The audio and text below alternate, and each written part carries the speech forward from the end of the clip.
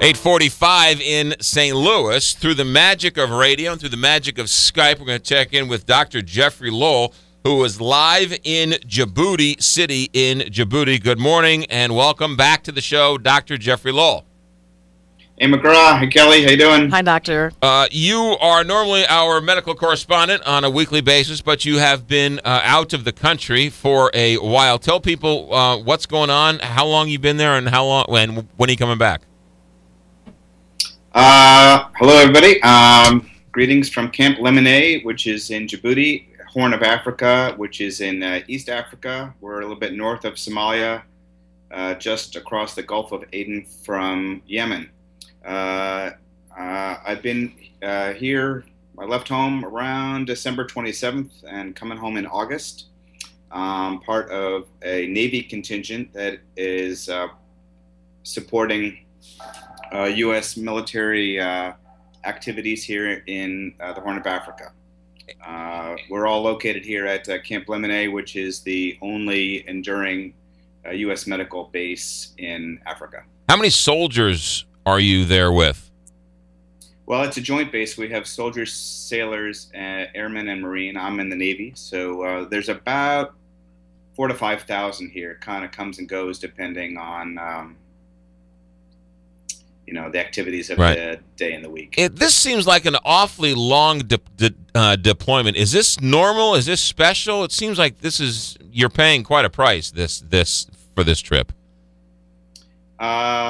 It's a 7 months boots on ground for me. Got plenty of shipmates that are here for a year, so 7 months is 7 months is okay. It's long. I'm definitely looking forward to getting home, but very important mission, and honored to be here to do it. Yeah. Last time we talked to you, we kind of felt bad. You sounded a little down and a little homesick. Was I reading that correctly? It'll be good to be home. That's for sure. It's an important work here. I'm glad to be part of it. There's lots of activity, lots of important things going on, but I definitely will be looking forward to getting back to normal temperatures. The heat index today was about 120. Last week it hit 130. Every day's summer here. So, Doctor, being the only medical base, then you service the villagers and everything in that area. Who do you actually tend to? No, we take care of all of the forward deployed U.S. military that are here. So on base, as I mentioned, there's about 4,000 to 5,000 soldiers, sailors, airmen, and Marine here, and there's also ships that are in the waters off the east coast of Africa that we help support. So this is the only enduring U.S. base in Africa, not just medical. I mean, military base. Yeah. Doctor, today is June 6th. It's the 7th anniversary of the invasion of Normandy. Special day in the armed services, I suspect. A huge day. It was celebrated here. The camp did a big run this morning at 06, or actually 5:30. You got to get up and run early before it gets too hot.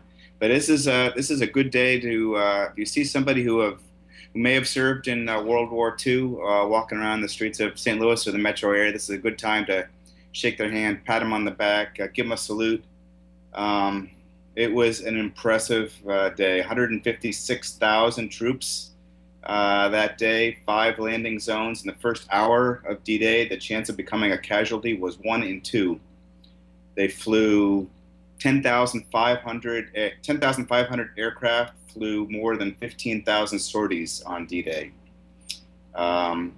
Unbelievable event, and so this is a great opportunity to say thanks to somebody who served in the Europe or Pacific theaters. What's amazing to me about that invasion was they sent paratroopers, they sent boats, they sent ships, they sent soldiers, but they also sent photographers and medics. So it could have been you as a doctor who was landing there taking care of the injured while they were trying to land on the beaches. 156,000 were part of the invasion that night and that day. 7,000 vessels. those are some very, very brave people here. Yeah. So, and there's just like here, there's some very, very brave people here doing some very dangerous things.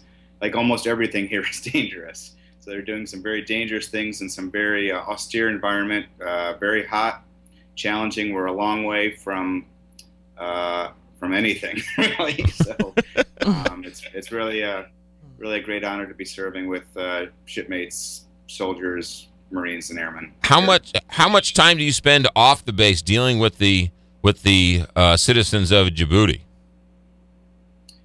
Up until the last couple of weeks, we would go off base and work in one of the African hospitals with one of the Djiboutian hospitals and do medical exchanges with them. And also there was a French military hospital here too, so we did some medical exchanges with them.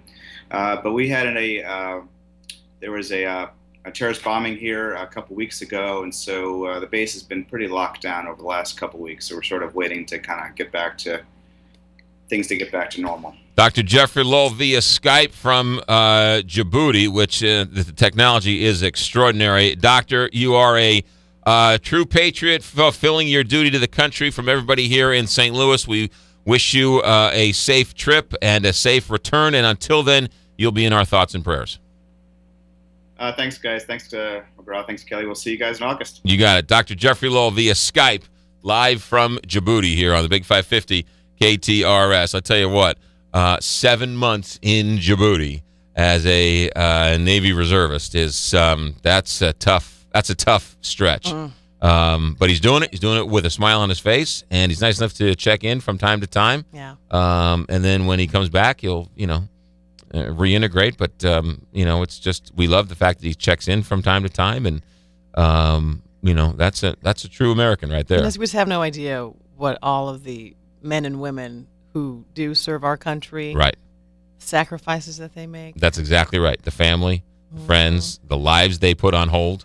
And then we sit back here and we just criticize and throw bombs and yell at people and tell them how un-American they are while they're serving this country. 852, Big 5.